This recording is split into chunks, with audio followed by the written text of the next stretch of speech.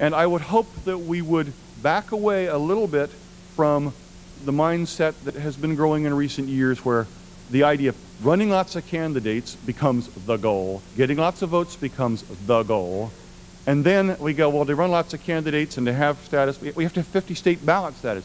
50 state ballot status is a tactical goal.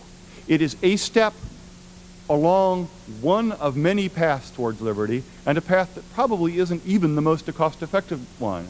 So while I'm certainly not urging that we not try to have ballot status, I hope we will maintain our perspective and realizing that in the grand scheme of things, in the ongoing battle for liberty, that attaining 50 state ballot status is not really a terribly high priority. I think the other things that I've outlined, building our membership, reaching out via strong issue stands on the issues of the day, and effectively using the mass communications media are all far more important than running lots of candidates and getting ballot status everywhere. Those are my opening remarks. I thank you all very much.